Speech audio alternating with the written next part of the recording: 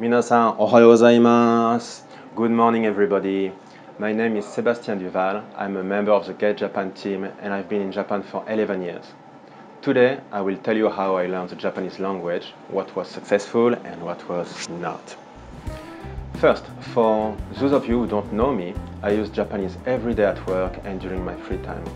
I take phone calls from Japanese customers and hotel staff. I sell advertisements to managers of shops and restaurants in Tokyo. I give advice to exporters and tourism professionals. I chat online or face-to-face with my Japanese friends, and I do many other things. But when I moved to Japan, I didn't speak any Japanese, nothing. I couldn't read the signs in the street or at the entrance of buildings. I couldn't read the Japanese menus in the restaurants or the small labels in the shops. And that's a bit annoying, but I couldn't read what was written on the small buttons everywhere in the Japanese high-tech toilets or on the small panels you have at home for the air conditioning. It was very annoying, but now I'm fine. To learn the Japanese language, my first step was to fly to Japan and to move to Tokyo. Hearing and seeing Japanese stuff all around me all the time was extremely helpful. It helped me quickly learn the most important words and characters for everyday life and helped me remember everything I learned. My second step was to memorize the two Japanese alphabets. You have the hiragana and katakana, which are completely different. And to learn them, I wrote each letter again and again and again and again and again and again for a few days. Then I used them to write most words and sentences I learned.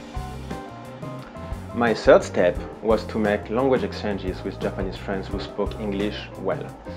At the beginning, we discussed only in English, but I asked the translation of the words we used very often, and I used them every time I could afterwards. So my sentences ended up having lots of English and less English and more Japanese in it. Of course, I wrote these words and studied them in the subway or elsewhere when I had time. My fourth step was to attend Japanese classes organized for free by my university, approximately 5 hours per week.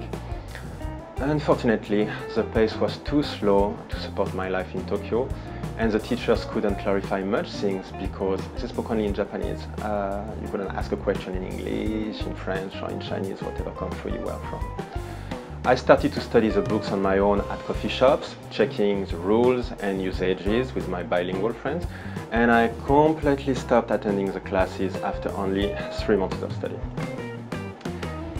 My fifth step was to read Japanese comic books, what you probably know as manga. Surprisingly, the books for young children were too difficult for me because they included words I had never heard and I couldn't find in the dictionaries. I talked with Japanese people and they said just give up.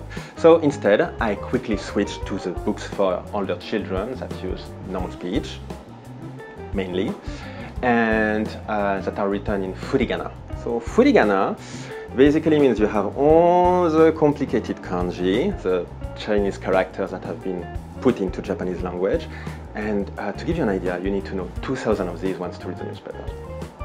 And furigana also means you have the kanji, and on the sides you have the small hiragana and katakana letters that indicate the pronunciation.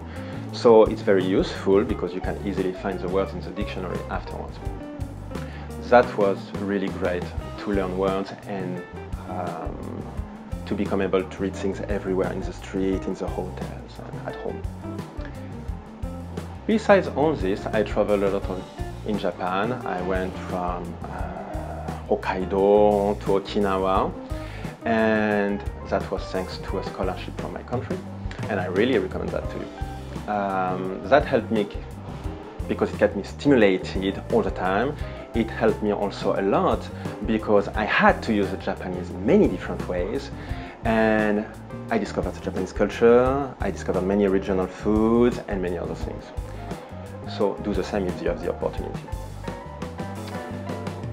Besides that, I tried many other methods and that didn't work so well. So, for example, just 2 of them, reading the Japanese newspapers on internet with an online dictionary and chatting in Japanese online.